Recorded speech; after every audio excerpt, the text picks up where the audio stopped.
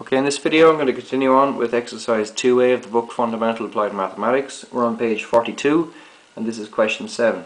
So it reads, a cyclist accelerates uniformly from 3 meters to 11 meters per second during a 6-second period. Find the distance covered.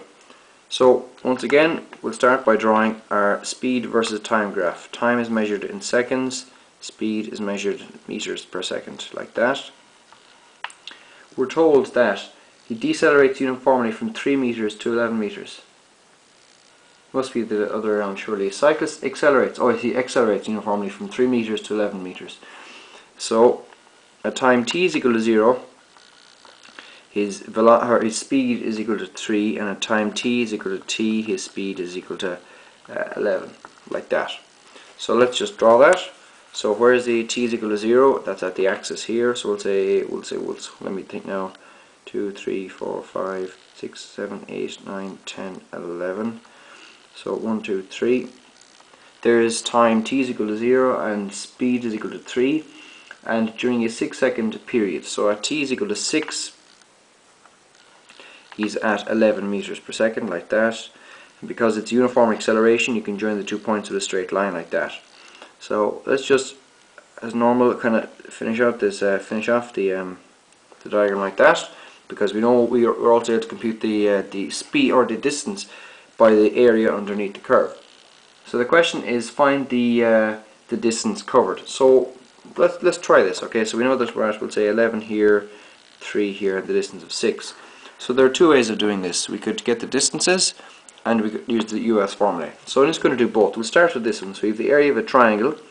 So the triangle is half the base, which is 6, multiplied by the perpendicular height, which is 8.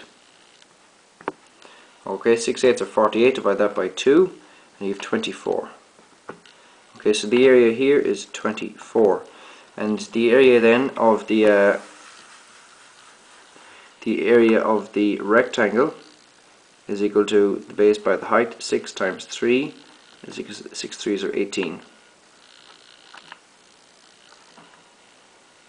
Like that.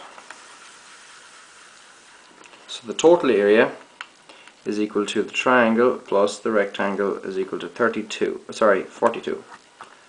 42 meters. Let's check that at the back of the book, and that is correct.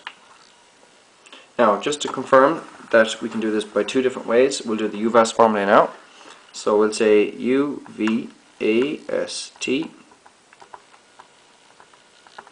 Initial velocity is 3, final velocity is 11. The acceleration is unknown, the distance is unknown, and the time is 6. So we're trying to get this distance, s equal u plus v over 2 times t. Will that work?